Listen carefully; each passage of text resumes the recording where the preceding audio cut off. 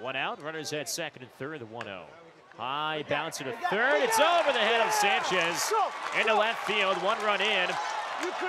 As Ramirez stumbles over third, will hop there, but Familia slides it safely at second. An RBI base hit, Hudson Valley extends their lead. It's 3-0 in the fifth. And we saw that big beetle. 3-2, Familia lines it into right center, a base hit. Cowles treks it from third to score. Back-to-back singles that result in first to third.